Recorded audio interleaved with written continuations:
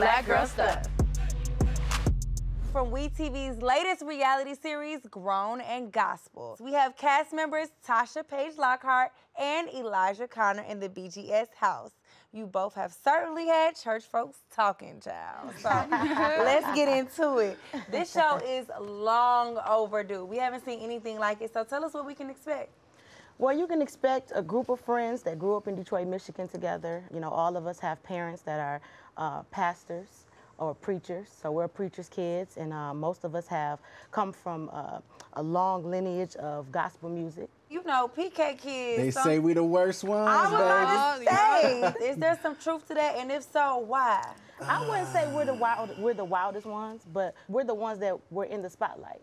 You know, sometimes people would take shots at us because they couldn't get to our parents. Yeah, I remember when my mom's, somebody thought they was coming to my mom. She had preached at some women conference. They was like, yeah, I saw your son at the club, or I saw him at the casino. My mother said, so that means you was there. Period. Right. You to see it. Right. You know what I mean? So, you know, like all that, they swear they be saying something, but I think, going back to what Tasha says, you know, we grown up just like everybody else, you know what I mean? However, our parents are in the limelight, so it kind of puts the magnifying glass on us. When I was 17 years old, I got pregnant my 12th grade year of high school, and I had to stand in front of the church and apologize for getting pregnant. And of course, they were trying to teach me accountability because I was in leadership at the church, but not understanding now that when I got older, that was a humiliating experience. And I didn't understand it because I'm looking out in the audience and I'm like, okay, I done smoked weed with you. I done been at the club. Why am I apologizing to people that's doing the same thing I'm doing? It works behind closed doors. So, but there's a difference between living up to being judgmental, but there also is a standard. You get what I'm saying? So there should be a standard, but you don't put people on pedestals because there's a responsibility that comes along with leadership. So let's set the church to the side. Let's just say your father is a CEO of a big oil company, right? You still can't go off and do anything you want to do because you represent your father. It's the same thing. But church, they want to make us perfect. It's like you gotta do this, you gotta do that. You can't. So it's just a lot of pressure. We live in a world now where people are a lot of people are more spiritual than religious. Like so me. what does grown and gospel mean to you guys? Because like, you know, spiritual, we got the sage, we got the Palo Santos, we got the crystals, but that doesn't mean we don't pray. That's just a spiritual. We believe in a higher being, but we also believe in God. But what does grown and gospel mean? So for so long, I worshiped the God of Lisa and Thomas. Those are my parents. Because I didn't know God for myself. So I'm just going to church because I was told to go to church. So it was out of religion. But then I came to a point where I was molested and I was raped, gang raped by 5 men. And I couldn't call on my mother. I couldn't call on Lisa or Thomas. I had to call on Jesus. And so then that's when I began to know God for myself. And that's what, to me, that's what grown in gospel is. I'm grown, but I still love God. I may fall, I may make mistakes, but that doesn't come in between my relationship with him. So it's developing your own relationship with God, and it may not look like your grandmother's church. I'm glad you touched on that, Tasha, because basically, yeah, it means we grown. You know, we're not walking in our parents' shoes or trying to make them happy of what they want us to do, as well as going back to relationship. You know what I mean? Like, I haven't been to church in about, way before the pandemic. I want to blame the pandemic, but I haven't been to church in a while. I just got back in church. Don't do that. But you know what?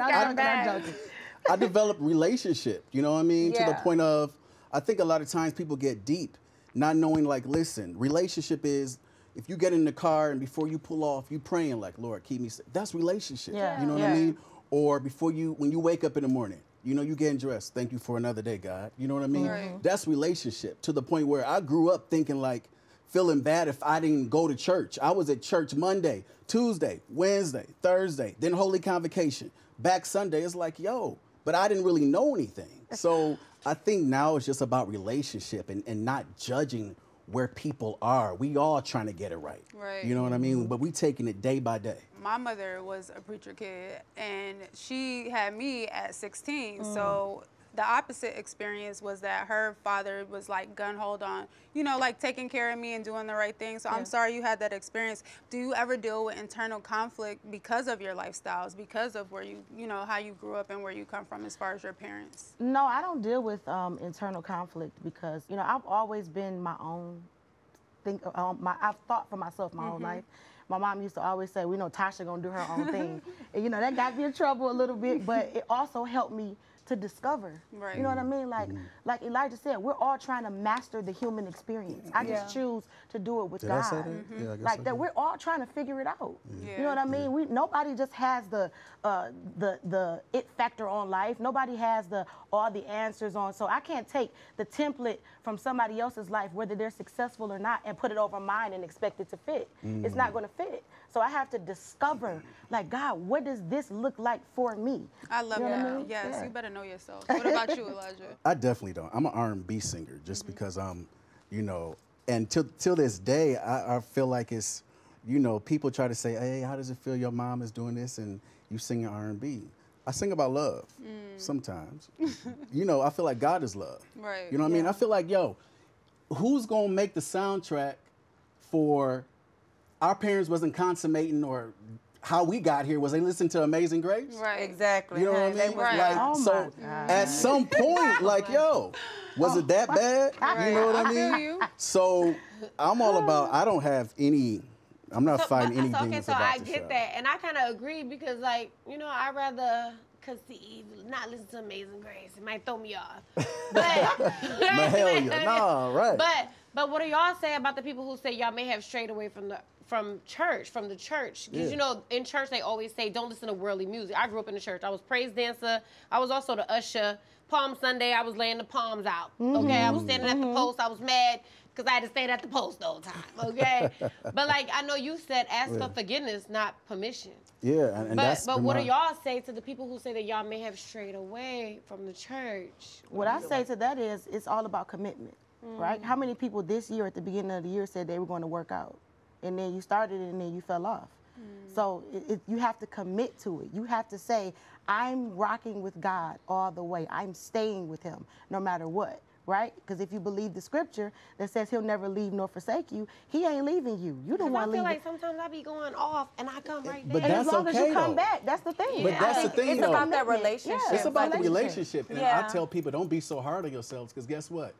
You probably living a holier life than some of these pastors. Yeah. Right. You know what I mean? So don't feel like, you know, oh man, I said I was gonna go to church, or I went Sunday Yeah. morning and joined the church but ain't been back in 3 months. You know what I mean? Don't feel bad, because God knows our heart. The Bible says before we was in our mother's womb, he knew us. We are becoming, I feel like our generation is becoming more woke to Yeah. the point where it's like, yo, it's about relationship. Because guess what? I can go to church and you can pray somebody under the pew, but if you walk past me and don't speak, then what? You got an attitude. You're the meanest person in church, but how many times have you dealt with that? You know what I mean? I feel Yeah. like the church is supposed to be a hospital to where people can go when they're trying to get well. When I say get well, I'm speaking in sense of, you know what? I was there the other day, but you know what? I'm trying to do better. And a lot of times people don't feel like they can come to church, to the point where, okay, she came in a mini skirt. Okay, but why look down on her? She trying to come to God. Well, Elijah, before you go, Yeah. you know,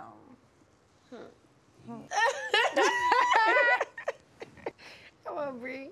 Straight in the eye. you already know. going. You went viral for your infamous stare down with Diddy himself. Yeah. And I just got to ask you, like, what was that moment like for you?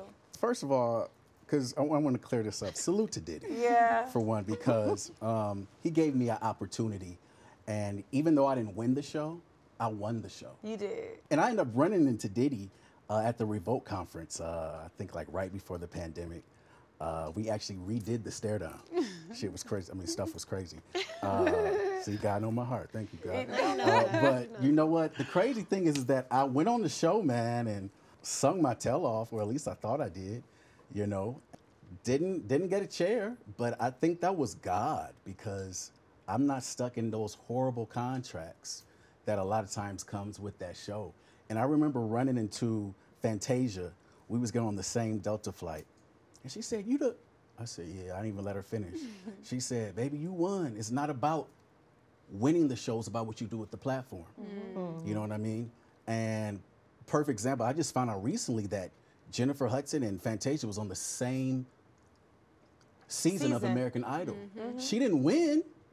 Jennifer Hudson didn't win, but look where she is now. Exactly. Yeah. You know what I mean? So I just want to encourage anybody out there, like, listen, yeah, they may have told me no, but I took no as new opportunity. Yes. No backwards means on. Yes. And clearly I'm on because I'm sitting up here with you, and you. Yeah. So, hey, let's go. Talk about it. I'm not sitting here. You on the show. That's a You on the show. childhood friend. Took you right out, sis. Yeah. No, that's so dope, y'all. I can't wait to see this new show, Grown in Gospel. Absolutely. Thank you, Tasha Absolutely. and Elijah, for Thank stopping you. by. Thank you Now, for having BGS us. fam, you make sure you catch Grown in Gospel airing on We TV. Yeah.